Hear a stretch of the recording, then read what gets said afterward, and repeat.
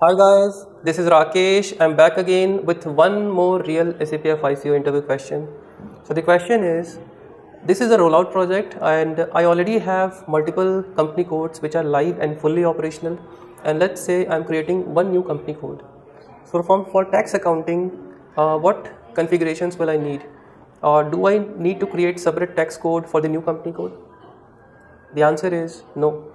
You don't have to create separate tax code for this company code. Tax settings are at country level, and the tax codes which are already existing, same tax code can be used for your new company code also. The only configuration that you're going to need is just that there may be some tax reports which are existing and you have to enable that tax report for this company code also.